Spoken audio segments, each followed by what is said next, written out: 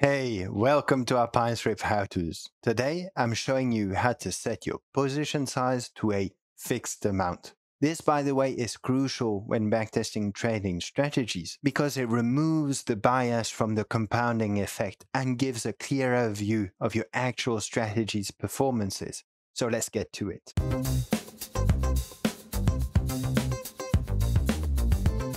It pretty much happens all in the strategy header. The first thing you need to define is a default quantity type. And very important, this you need to set to strategy.cash. But you don't need to specify what cash you're doing. By doing this, by setting this, you will be automatically using the quote currency. Here in the example, it is US dollar. So quite naturally, the second thing you need to define is the amount that you will enter your trades with, so this fixed amount. So this is done using this default quantity value.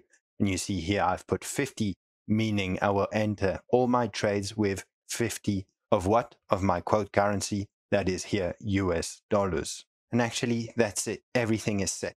So you don't need to come here in the strategy entry and define this quantity argument that you might use sometimes. In the case of a fixed amount position, you don't need this quantity.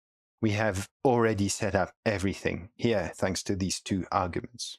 Now, you can also see with this approach that the net profits displayed in the backtest evolve linearly with the quantity value that you put here.